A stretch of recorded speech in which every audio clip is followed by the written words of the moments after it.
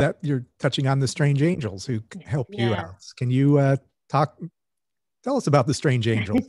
Yeah, when it collapsed, again, you know, and everything should collapse. It is what it is. Entropy is real.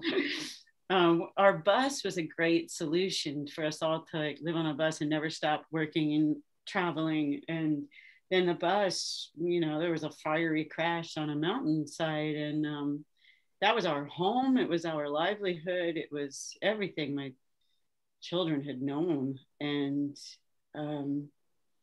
when that crash happened, you know, there was a pickle jar full of goldfish in the sink, and one of the fish died. And my little boy Wyatt said that he wanted to, you know, help the fish, and I thought he knew what death was. So I kind of put the hippie talk on hold. You know, we're going to do this after you've focused and sent good energy to this little fish spirit. And I sort of forgot, you know, there's all this stuff going on. And I left Wyatt staring at a dead fish for hours. And I came back and said, okay, now we're going to have the talk about saying goodbye. It's good practice. The goldfish, you know, it's perfect. And for when you start to lose people, you will have done this, you know, and then the fish just jumps up in the air and starts swimming around. And Wyatt says, oh, good. Like, no, that's not the lesson. we pulled all our money. I told my bandmates, I'll fly you home. You know, you're off the hook here. This is my failure. You cannot play good music. My bad. I thought you could. You cannot not whore yourself out, blah, blah, blah. And they said, no way. We're pulling our money. We're all going to finish this tour.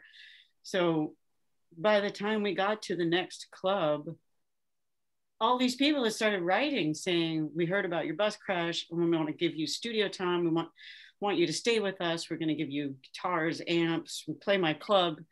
What can we do so that you don't stop playing music? I'm crying right now just talking about it.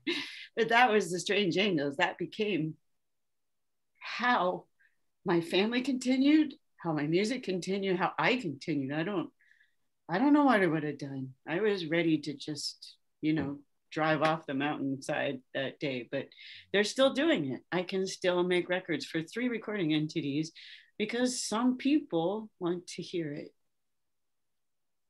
It's beautiful. It's got to be unimaginable to know that that you've struck a chord with people to want to support you to that great length.